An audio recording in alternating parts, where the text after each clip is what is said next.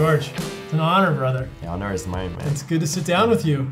Thank you. Pleasure, man. I have a lot of questions. Let's do it, man. Let's do it. I think people have a lot of questions also, so I'll be the voice for them. I'm excited. Paul, what would you say to athletes who love to consume eggs in their diet, but they are concerned about the yolk because of the cholesterol? Right. I mean, eggs are a great food for athletes.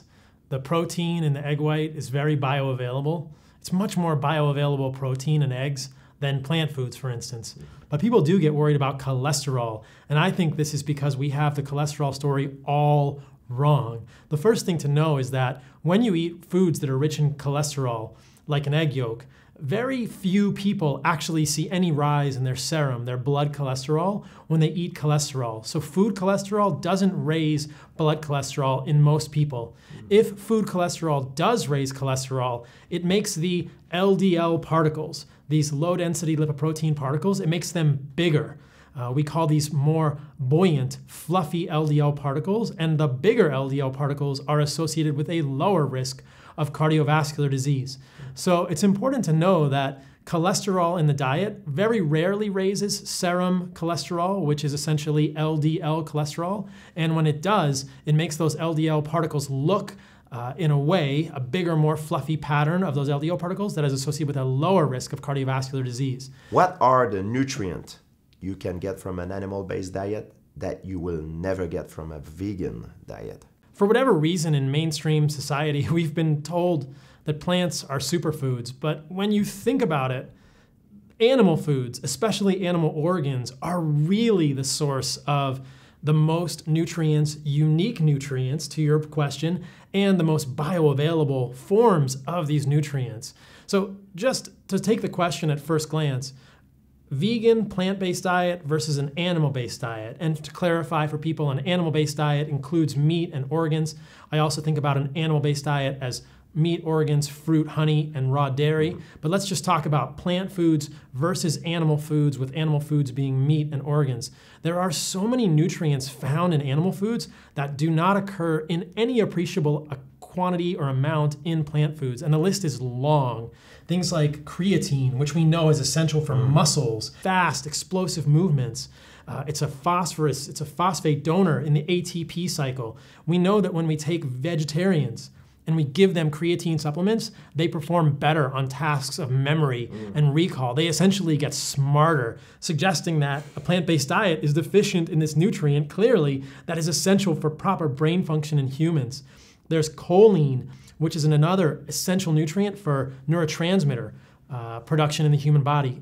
Choline is the base of a neurotransmitter called acetylcholine, which runs so many essential functions throughout our brain and nervous systems, both sympathetic and parasympathetic nervous systems. Then you have choline also makes every cell in your body has a membrane, which has phosphatidylcholine. So if you want to make cell membranes, if you want to make glia, if you want to make the coating of neurons that goes around the axonal sheath, if you want to make neurotransmitters, if you want your memory and your brain to function, you need choline.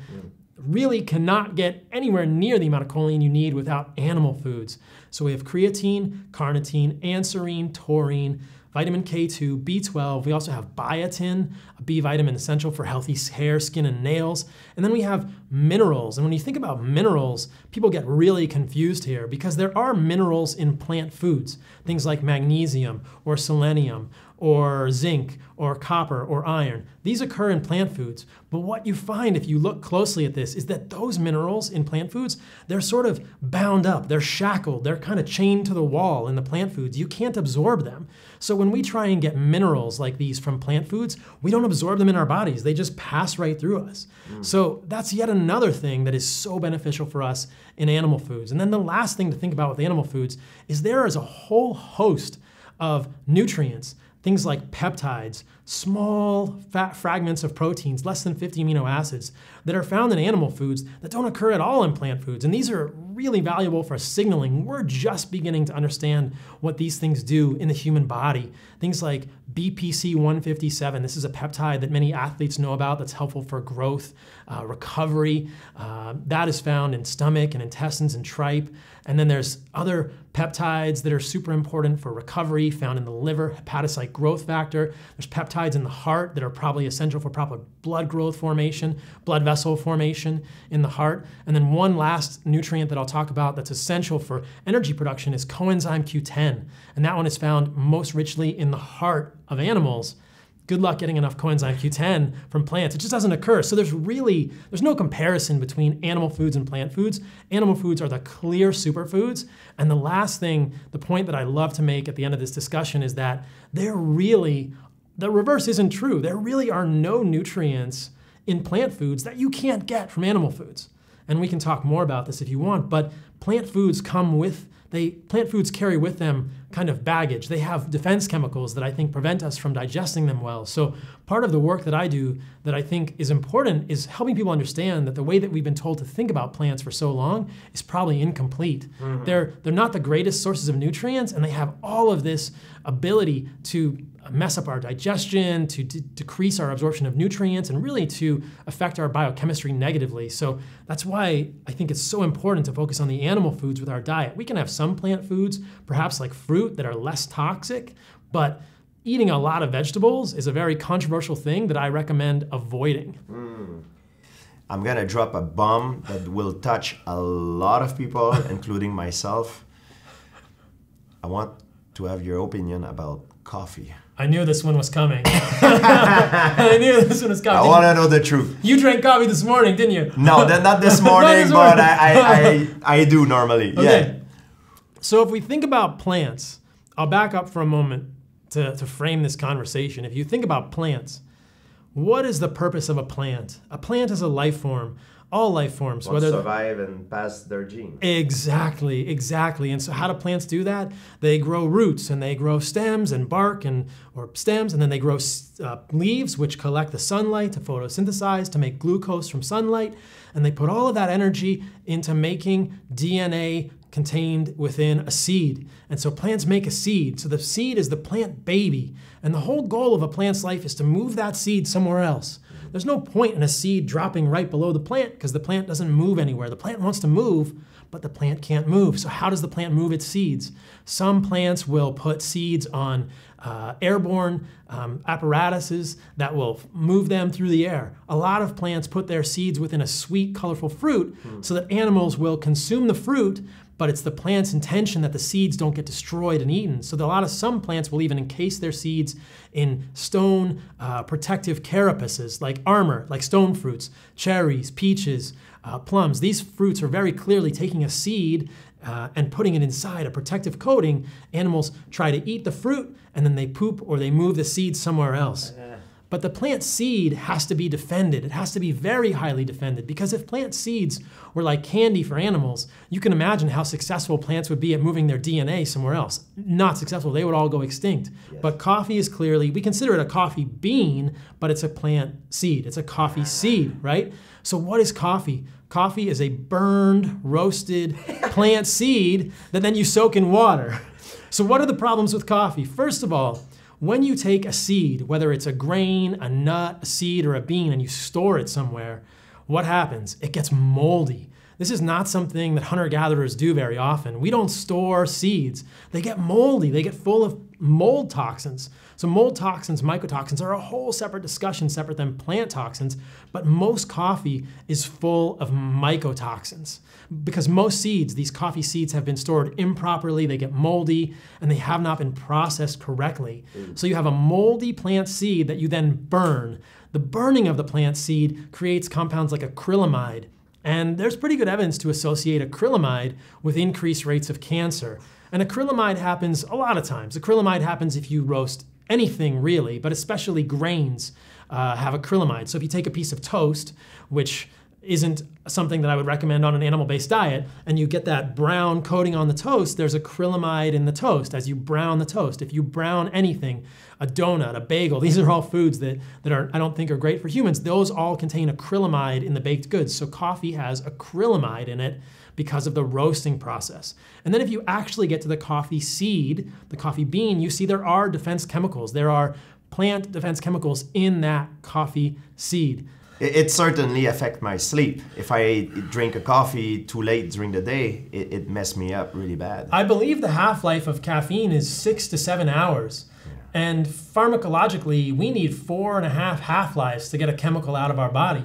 So even if you drink coffee at 8 o'clock in the morning, you've only got 2.5 half-lives to clear the caffeine. You still have this methylxanthine. Caffeine is a methylxanthine. You still have this methylxanthine circulating in your body, affecting receptors in your brain, adenosine receptors in your brain specifically, and that will affect your sleep architecture. I think it's a recurrent problem that it become like a cycle because I drink coffee, then it affect my sleep. I don't sleep well. I wake up the next day, I don't feel on top of my game. Then I drink another coffee to wake me up, which will affect my sleep again. And I repeatedly do the same mistake again, and again, right? There are so many people, I think, that get caught in this cycle with caffeine and with other drugs. You know, all kinds of things are like this.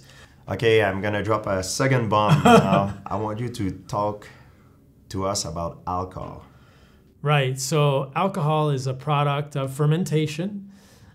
There are two types of fermentation. You can make either acetic acid like vinegar, or alcohol is another product of fermentation. And a glass of wine per day, right. Is it good for me or not?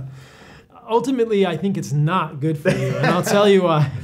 Right, I'll tell you why. So wine is fermented fruit. It's fermented grapes. Some people might say, oh, Paul, you're a fan of fruit.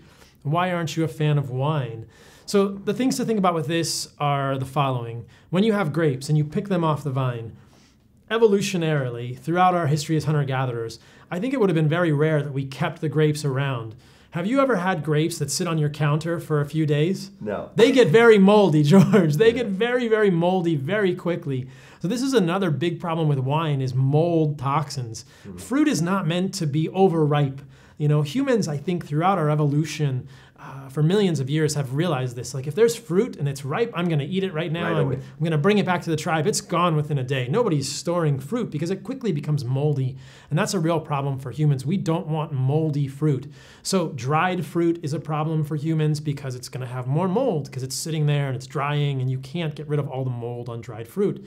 And things made from aged fruit are going to be problematic. So wine is made from aged fermented grapes, which are certainly going to get moldy. Now, in general, I think grapes are great, and grape juice. If you and I were on a tribe, I would be very fortunate to be in your tribe because I'm pretty sure we'd be good from warring tribes trying to compete with us. But if you and I were in a tribe and we were out hunting, and we say, hey, there's some grapes over there, let's eat them. We're going to eat them really quickly. Maybe if we would squish them, we would make juice and drink it right away. Grape juice is fine, but you don't want aged grapes because they're moldy. And then you get the alcohol. Now, this is not to say that humans have never dabbled with alcohol. I think it's something that is uniquely a weakness for us, and we know that tribes across the world drink alcohol. But let's be clear, ethanol is poisonous. Your body has to detoxify this molecule. Ethanol, the molecule ethanol, is not a vitamin for humans. We don't need it in any way. It's a toxin. So you're drinking a toxin, and it's okay. I mean, humans are allowed to enjoy their life. That's why we do what we do. I want to eat an animal-based diet. I think you enjoy eating an animal-based diet most of the time because you want to feel good, but you want to feel good to enjoy your life. And one of the ways that we enjoy our life is with food and drink. So alcohol, I'm not judging alcohol. I just want people to understand wine is not good for you because of the mold toxins and the alcohol. It may be an enjoyable thing, and that's fine. Balance it in your own life. I know a lot of people that are telling me that, oh, when I'm drunk, I sleep better, which is, they might fall asleep better, but like you just mentioned, their sleep is damaged. Definitely. This is unequivocal. There are so many studies about this in the medical literature. If we put EEGs, if we put an electroencephalograph on someone's head, we can track their sleep architecture very carefully, or you can use other devices that are less precise, but we can see that the transitions into deep sleep, the transitions into REM, they're all disordered when someone, is drinking alcohol. It's not a good thing. I want to cook my meal. Should I choose butter or margarine? Definitely, you have to go with butter. Margarine is a nightmare. Okay. Just like so many things, margarine is probably one of the biggest, this is one of the biggest scams ever put over on humans. Margarine is hydrogenated vegetable oil. So vegetable oils, also known as seed oils, are a big problem for humans in my belief. A very strong belief that these are not something we would have ever consumed. Certainly we would have consumed occasional seeds as humans, but I don't think we ever had that many seeds, and that seeds were essentially survival food for humans. We're only going to eat seeds evolutionarily as humans when you can't get something better, when you can't get an animal, and you can't get liver and heart and all the organs and the muscle meat from the animal. But if you're starving and you can find a few seeds, that's a backup food or a fallback food for humans. But if you think about it, even if you're eating seeds, you're never going to get the quantities of oil found in seed oils, which is made from pressed, processed seeds. We concentrate the oil, and there's a compound in seed oil called linoleic acid, which is an 18-carbon polyunsaturated fatty acid. That's a mouthful. It's an omega-6 18-carbon polyunsaturated fatty acid, and that fatty acid specifically has a lot of detrimental side effects associated with it, and there are detrimental side effects associated with the oxidation products of linoleic acid. The take-home message is really that seed oils are a big, big problem for humans. We know that organs are the most nutritious food we can get. What is the best way to eat them? I think that for most people, the best way to eat organs is going to be raw. Yeah. It preserves all the nutrients. Okay, but you're a soldier, you eat it raw. I am not, and most people are even worse than me. I mean, the danger to lose the nutriment is to overcook it, right? Right. Cooking is okay, but you're right. The more you cook an organ, the more of the nutrients you're going to lose. Our food supplement are organs that are not overcooked, because I would like you to talk about the process that we made it. Yeah, the freeze drying process. So this is really interesting to me that when I think of making a supplement out of an organ, most people probably think of dehydrating, but dehydration happens at 140 degrees. When we make these supplements like Warrior that we're making with you and the other desiccated supplements from Heart and Soil, they're freeze dried. Essentially what you can do, this is fascinating chemistry, is that if you take enough pressure away, if you put an organ into a very low pressure environment, you can dehydrate that organ. You can take water out of that organ at a freezing temperature, at a freezing point. So you can essentially dehydrate an organ at the point at which it's frozen. So you can dehydrate an organ in the freezer of your refrigerator, essentially, preserving as many nutrients as possible. I think fresh, raw organs are the best, but the next best thing, in my opinion, is desiccation or freeze drying. And that's amazing because then you can chop up the organ after you desiccate it, and we don't add anything to it. There's no fillers, there's no flow agents, there's nothing else in these capsules. And you can chop up the organ and then you can put it in a capsule. It's like space food, right? This is what the astronauts eat, is this freeze-dried food. So we're using this incredible technology to make the organ really palatable so that if you don't want to eat desiccated heart, if you don't, or raw heart, raw liver, raw testicle. So if you don't want to eat raw, you can get it in the capsule, which is so beneficial. And when I was starting this company, Heart and Soil, I thought about my family and I thought, who do I want to get organs? My sister, my niece, my nephew, my mom, and my dad. They're probably never going to eat raw organs, George. I'm still working on them, but they will do the capsules. I'm lucky I had the chance to travel around the world, and I went to Africa and Kenya, and I met an hunter-gatherer tribe called the Maasai. And I remember they told me that when they kill an animal and they're about to eat it, the first thing they go for, it's the organ. And us, in our Western culture, we don't do that. We eat the filet mignon, and they sometimes when they have too much meat, they give the filet mignon to the dog. That's what I thought. It was incredible. They're the best, and you and I were talking about the examples of this in the natural kingdom as well, whether it's a lion or a hyena or an orca. Orca killing a great white. Right, and eating the testicle and the liver and the organs first. We know now, looking at nutritional science, that there are unique nutrients in the organs. Yes. But when you and I go to a grocery store and you see the meat counter, there's almost never any organs. Never. Occasionally there's liver. I think it's our duty to inform the audience about the importance of eating organs. And that's why most people, sometimes they complain because they cannot eat raw organs. And I don't blame them. I'm a little bit the same. I like to cook it. But if you still have a hard time eating it cooked, you can have the food supplement, so you can optimize your amount of nutrition. Exactly. That's what's so beneficial about them. If you can't get the organs, I mean, a lot of places people travel, they're not even going to be able to buy heart or liver anywhere or any of the other organs. You certainly can't go to Whole Foods and get spleen or kidney or testicle. And so the desiccated organs are so good just to fill in those gaps for people and really help them understand how it feels. And the coolest thing, I think, is seeing the way that people respond to this. with Heart and Soil, we've been in business for a couple of years now, and the response we hear from people is incredible. Like, people have life-changing experiences a lot of times when they just add desiccated organs to their life. And what's so cool about this for me is I never want them to stop there. If that's where they stop and they get benefit, that's great. But I really want that to be the spark that gets them interested in eating better quality meat and maybe trying fresh organs, and then maybe cutting out some of the processed food and the seed oils and the processed sugars and just falling down the rabbit hole and getting more and more animal-based. And that's what we see over and over. And it's so satisfying to see people feel so good. You did an animal-based diet for a month. I did for a month, and I gotta admit that if I would need to physically perform again, that's what I would go for, 100%. I felt I had much less inflammation. I recuperate very well. And one thing is, every time I was finishing eating, I didn't have that drop of energy that I normally had after eating, let's say, a meal with a lot of sugar, or you know what I mean? I think it's important because most people, to them, eating an animal-based diet could sound preposterous. When I first heard about it, it sounds crazy, but I'm the type of person that I was never afraid to try something different, to think outside of the box. And when I try it, it really changed my mind. It really opened my eyes to a different thing. So I invite people to try it. Give it a try if you wanna see what it feels like, and they might change their mind after it.